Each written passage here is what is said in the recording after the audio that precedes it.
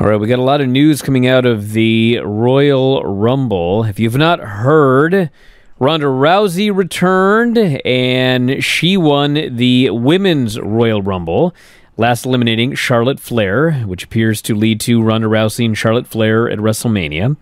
Yeah. And Brock Lesnar... So real quick, I saw a lot of people, as soon as I reported that, and I should talk about this really quick, too.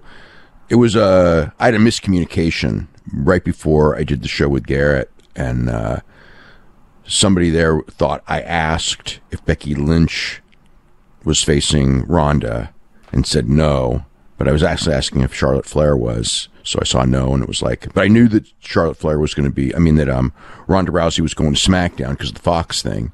So later, when the news broke everywhere, the same person contacted me and goes, no.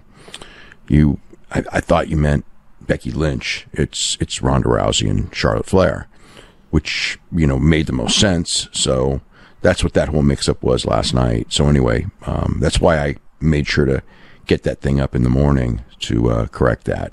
And actually, there's a couple more things off of that show that I should... Well, let's get to the other thing real quick. So Brock Lesnar lost to Bobby Lashley after Paul Heyman turned on Lesnar, which was probably the finish they had planned for the Day 1 pay-per-view to lead to WrestleMania. But instead, because of Roman Reigns... Well, Brock was probably going to win that match. I don't know that for sure, but I thought that Brock was winning that match. I think that this was going to be later down.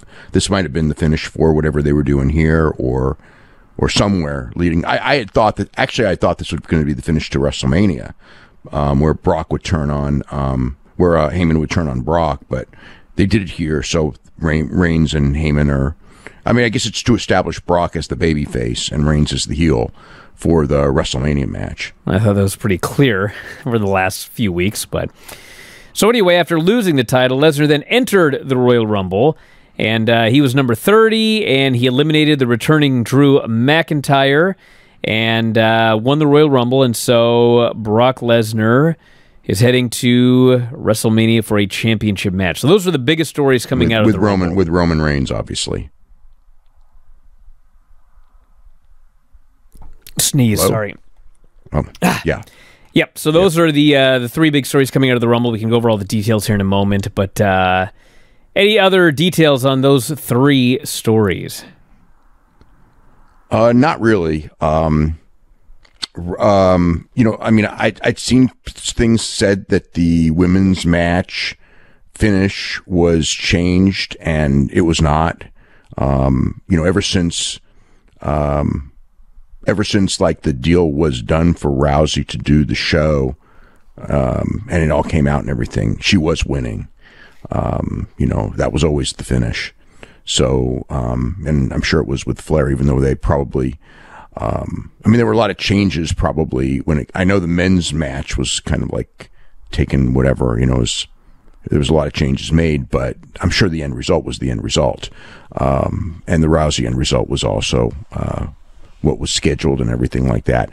And I know as soon as I did the reporting of the thing, people were just it should have been Becky, which at one point it was.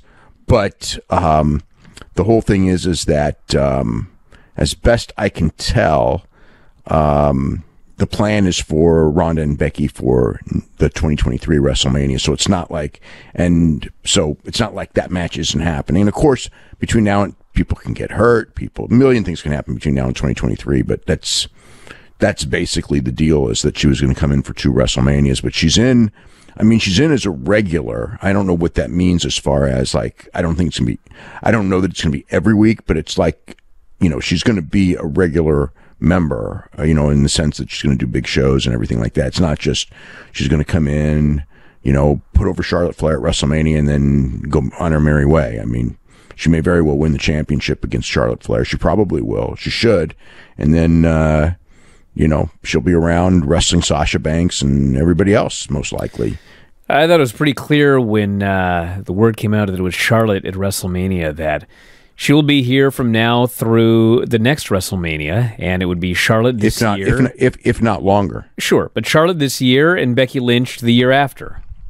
Yes, that's the plan. Hey, if you're a big fan of Wrestling Observer Radio, We got 12,000 episodes of all of our podcasts up at our website, WrestlingObserver.com.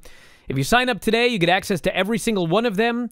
The 12 to 18 new shows that we do every single week. You can podcast them, listen to them on the road, at work, working out, in the shower, wherever you listen to your podcasts. And also full access to the Wrestling Observer newsletter and archives. So if you love what you hear, head to WrestlingObserver.com. 12,000 audio shows at your fingertips.